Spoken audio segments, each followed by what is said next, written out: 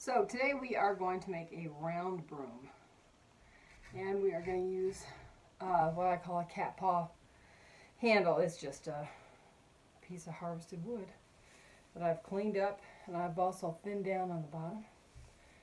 And we are going to, first thing we're going to do is we're going to lay it on the ground and see how it lays, because remember we said we want it to lay flat on the wall. So even though I'd like to have that cat paw showing in the front, the way it lays, the hole needs to go in here. So you can mark that or just keep your finger there. Looks just as well. And I am going to drill a hole in there for my hanger.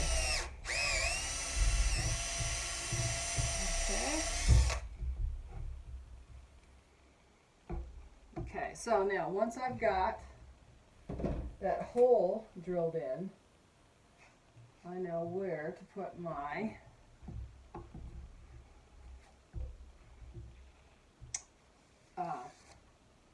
broom nail. So here's where the hole goes in, which means then the nail goes perpendicular to that.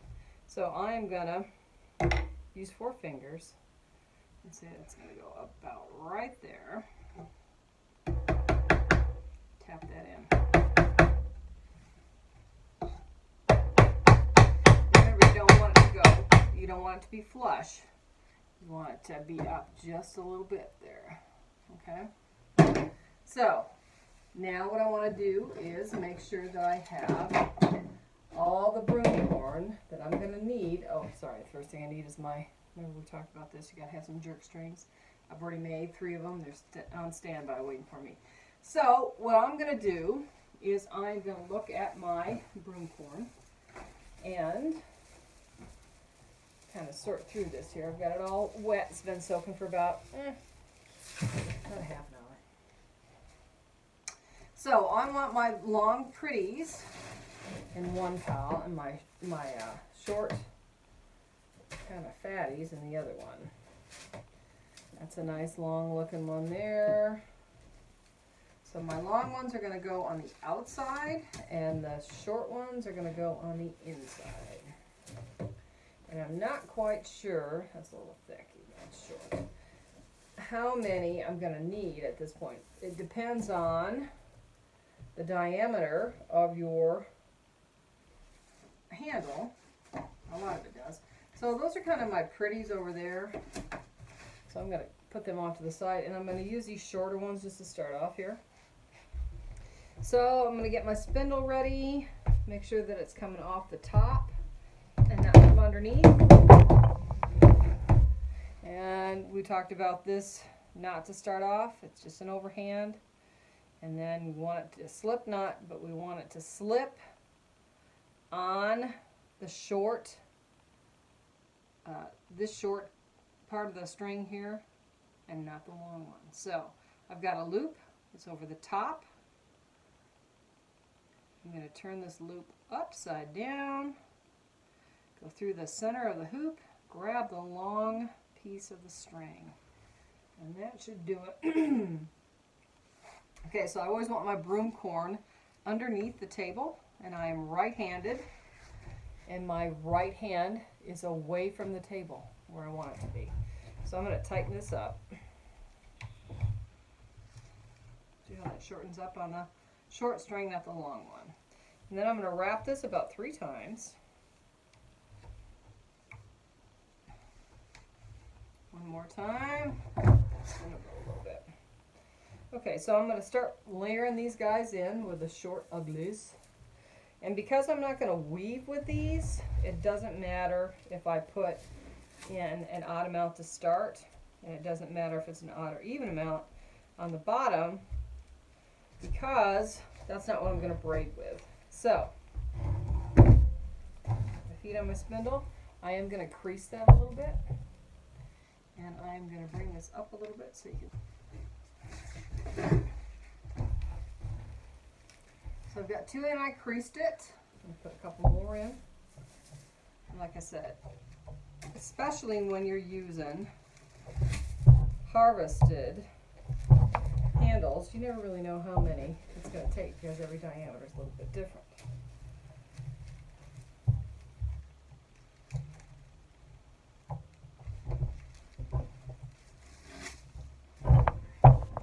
And I'll put 2 more in here. Okay. When I place them, I don't want them right next to that connection between the hurl and the knurl. I want it up just a little bit. Okay. And now I am gonna wrap for about 3 rows. So this is a layered broom.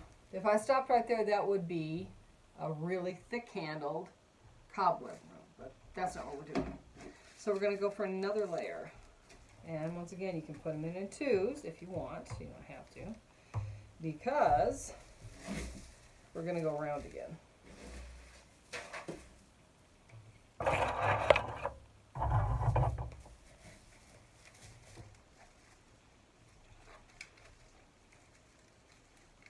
Okay, so you want them in there tight, but not so tight that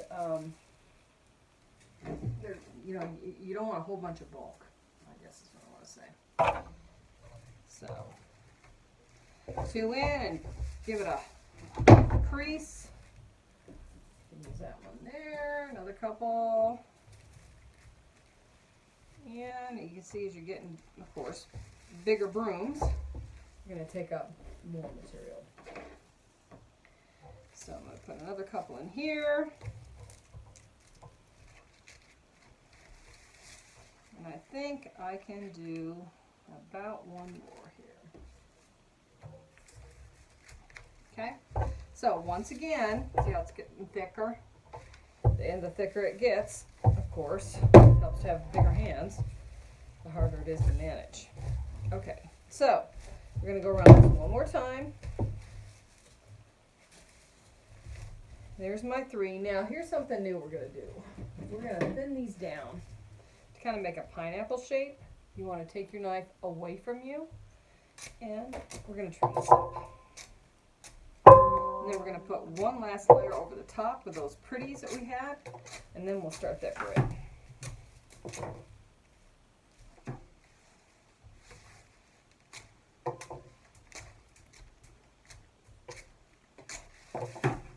So, think how cool it would be for your grandkids or your kids or whomever this fall, when it's time for Halloween, to have their own handmade broom by you.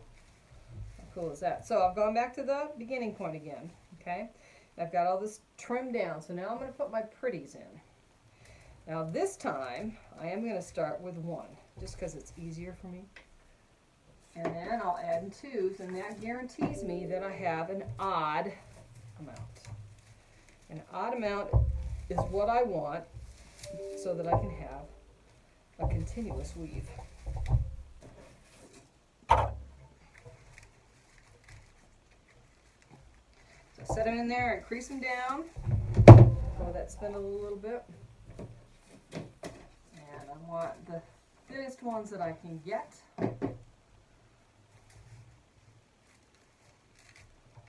And the longest of the knurl, just because it makes for a longer, prettier braid.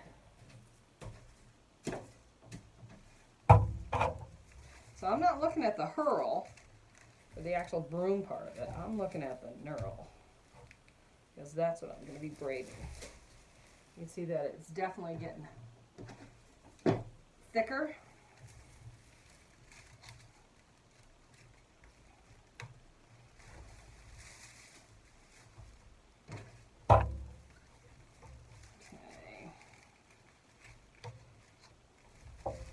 And I think we're going to call that good. I'm going to move this over a little bit. Alright, so now I'm going to wrap for 3. Get that nice and tight. And as you can see, a lot bigger broom to contend with. I thought it'd be easier with having an apron on, but I might have been wrong. You're gonna get a wet leg regardless, so I guess it doesn't make any difference if you wear one or not. Okay, so this is my third wrap. I'm going to finish that around, and then I'm going to start the braid. So there's nothing different between this one and a cobweb, except, of course, you got more mass and more up and down. Okay, still bring that finger over. Remember that you want to rotate it down, bring that finger over, and then do a crease. Rotate it down, bring that over, and this is over and under, so every other one is what you're going to do this to. And if we have put in an autumn mount and we haven't messed up, then it'll be a continuous weave. So I am going to do a couple rows just so you can see what I'm doing, and then so I don't have to bore you through the entire process here. When I get to the point that I am going to use my jerk string and finish it off, I'll come back and show it to you, because this is pretty much more the same. You know what, I'll do 3 rows and show you. You can see how I'm starting to get that. This looks like sweet corn look from that braid. And you get that tight braid, there's only one way you get it, and that's by taking that finger and pulling it over and creasing it. Okay? And this braid is going to be as long as my shortest piece of broom cord. Alright, so you can see what's going on here. And I will spare you the boredom of watching the whole braid process. And I'll pick you back up when I'm ready to finish. Okay, so I got my braid all done, and I'm going to do my jerk string. So I want to make sure that I place the jerk string knot to the right, because I'm right-handed, and that's where I'm going to pull. Okay, so I'm going to wrap around this about 3 times.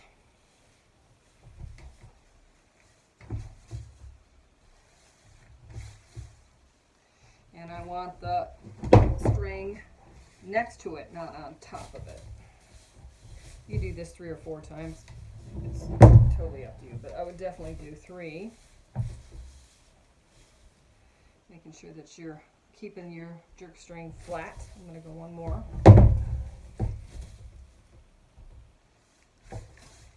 Okay, so now, here's my knot. I've got my thumb using it as a break down here so I don't lose my tension. I'm going to take my X-Acto, or you can take scissors, and I'm going to cut that, and then I'm going to change out my thumb, because I want to take this string that was tied to the spindle, and I want to put it through the loop. Okay, through the loop. So I still got my pressure here, so I haven't lost my tension. Then I'm going to come over here to the knot side of the jerk string and pull it through. And then, because I just want to make sure that it's nice and tight, I'm going to wrap it around something, doesn't matter what. I'm just using that X-Acto and then trim it off. So then, once again, I'm going to use the butt end of my broom spindle, and I'm going to trim this off. Usually if you apply pressure and then pull it back, it comes off there pretty nice. So this guy gets sewn just like the cobweb broom.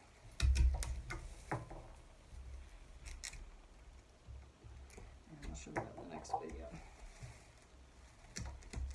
So usually what you do is after you tie these on, hang them up and let them dry, and then you sew them the next day. You don't have to. That's usually what happens.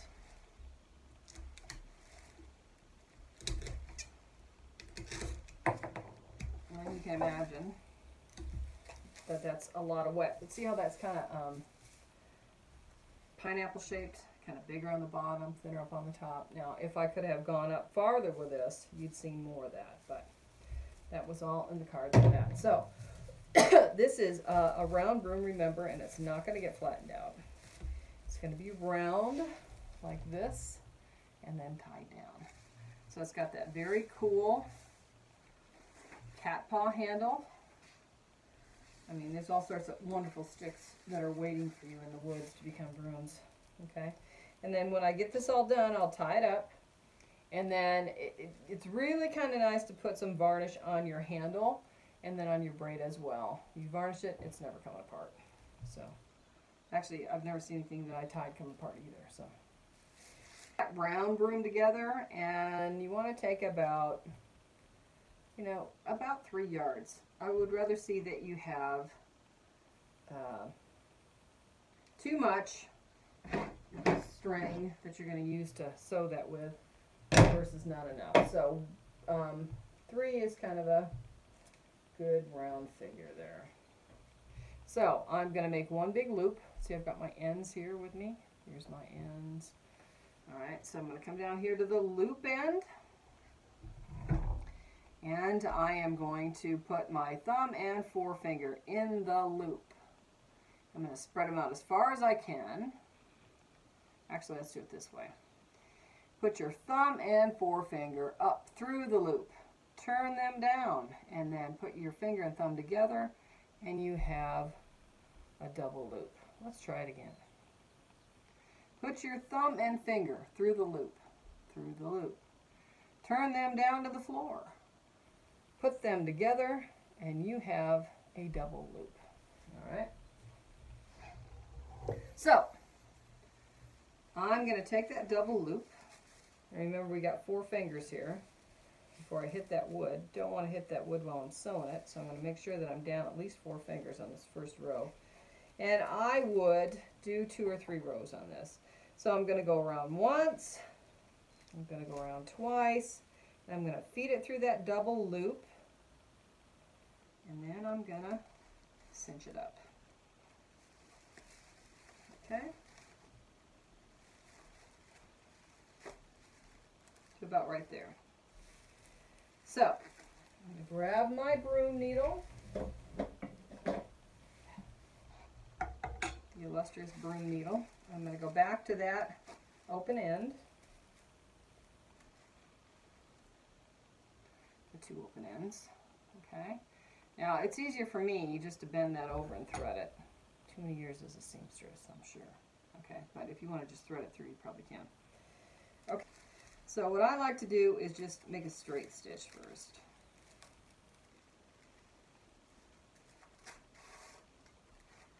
Straight stitch over the top, okay? And then I'll take about 1/4 of an inch.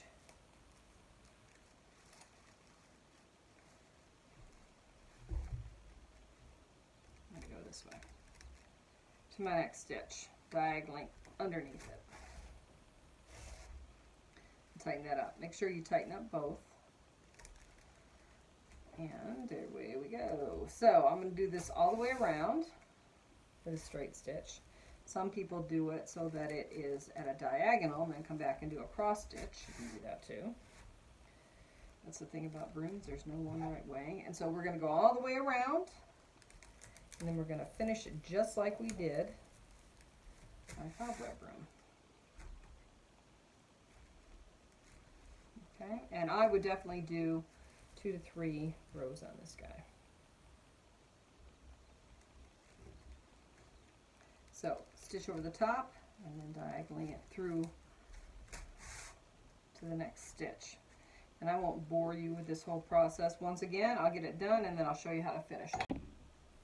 Okay, I've got it stitched all the way around. So what I want to do is come through the center and pull it tight. And it doesn't hurt to go do it again, I think. And then pull it tight. Okay. Kind of scrunches that down a little bit. I'll pull that up just a little bit. So then I'm going to do like 2 more rows of this. And don't forget that at the bottom you want to trim this guy up. So let me show you about giving it a haircut. Depending on how wild and woolly you want it to look. take your scissors, trim it up how you want it to look like. Maybe you need some more jet fuel on it, so you don't want so much drag. But trim up the bottom of your broom, however you want it to. So I'll have 2 more rows of this, and this guy is done and ready to hang on the wall, clean out my corners, or if I'm lucky.